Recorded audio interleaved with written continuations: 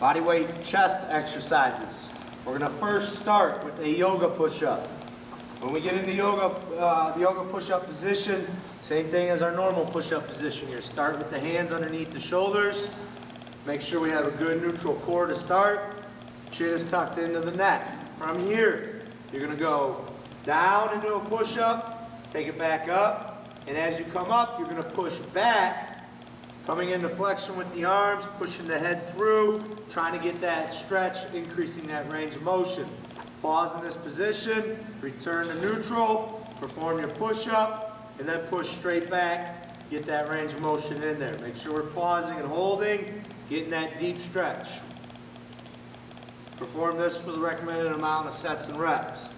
After yoga push-up will be a military push-up. With the military push-up, same thing. Start off in a push-up position, hands are underneath the shoulders. From here, you're going to go down, underneath the hurdle, and then come up all the way into extension with the back.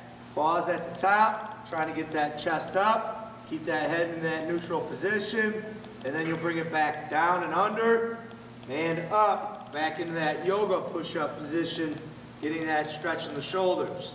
Then you'll come back under, and up, and then take it back all the way into that yoga push-up. Perform that for the recommended amount of sets and reps.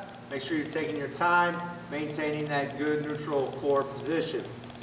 After that, we're going to do just our normal push-ups now.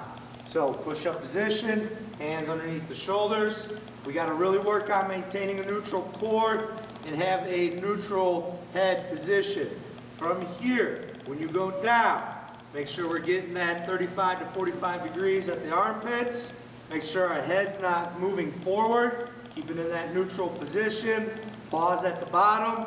Come back up to the top. Pause at the top. Take your time with these. Really work on those positions. Next exercise is going to be the T push-up. So once again, push-up position. You're going to go into a full push-up, just like we explained. Come up to the top, and as you come up, you're going to rotate to the side.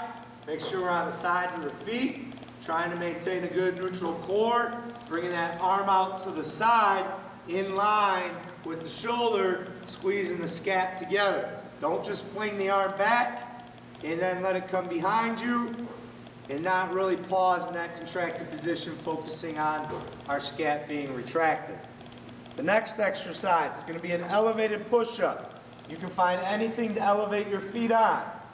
So for instance, we have a box, you can use a bench, anything, doesn't matter. You're going to go feet on top of the box, push-up position with the hands underneath the shoulders.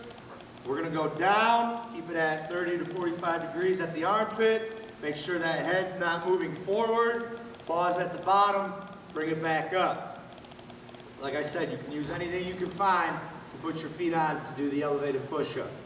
These are your body weight chest exercises.